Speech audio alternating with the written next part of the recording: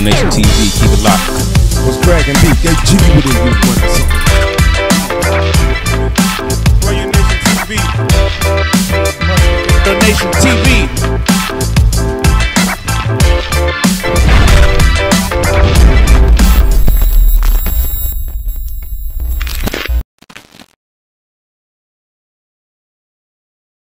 I got another one for you. Uh-oh. Which is funny, and you're going to like this one. Which one? Little Nas X. Trolling Christianity, man. Trolling Christianity. Like, check this out. Where we going? This way. Took him to the telly and I told him it's a... So, Lil Nas X is like, he got a scene where he's...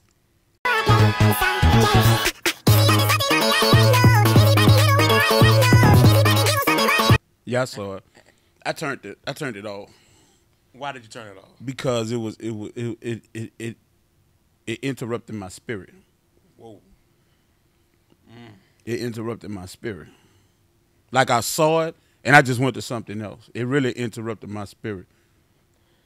So let me ask you this question, man. We both, you know, music business, art, we love being creative. We've been doing this since yay high, right? What do you think?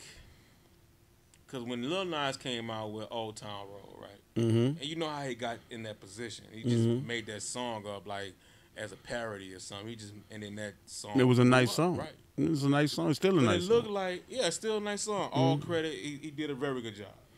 But it looks like when he couldn't come with that next hit or that next situation, he might have went on ahead and sold his soul. Because after that, he came out, and I thought he was BSing about the whole being gay thing, just to get, you know, because we live in this era, and especially his generation, trolling, you know, and you know. I think people do what they think is hot to stay on top. So you saying some executive probably told them, hey.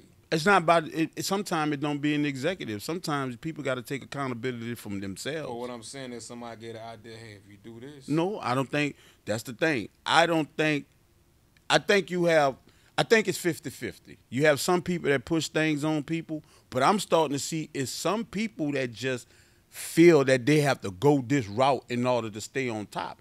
Kanye West says something in his, you know, me and you, we listen to music. I listen to lyrics. I feel like as a rapper, some artists have messages in their music. Right. You ever heard the song Power? No one man should have all that power. The clock's ticking. Yeah, by Kanye? By Kanye West. And you know, do you have the power to let power go? He says that at the end.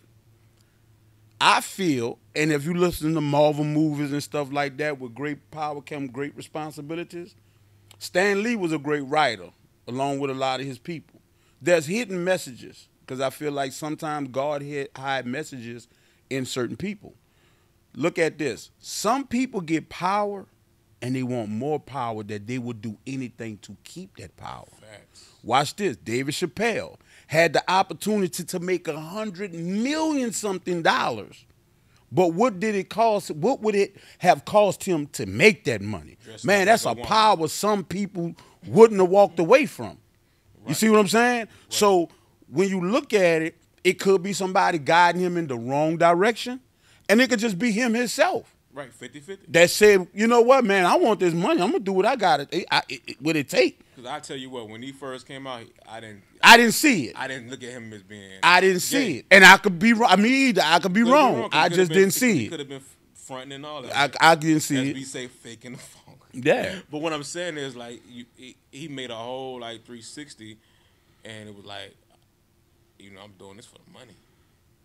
You know, that too. Allegedly. So allegedly. So but you gotta understand that power. You get to a certain power. I don't care how much money he got. Not in the history. You gotta understand, man, this new generation in the history of this world, you sit up there and you mocked it. Now you gotta understand something. Certain people can't get mad at him because there's certain people who put him in that position to do that. That approved it. And approved it. Yeah.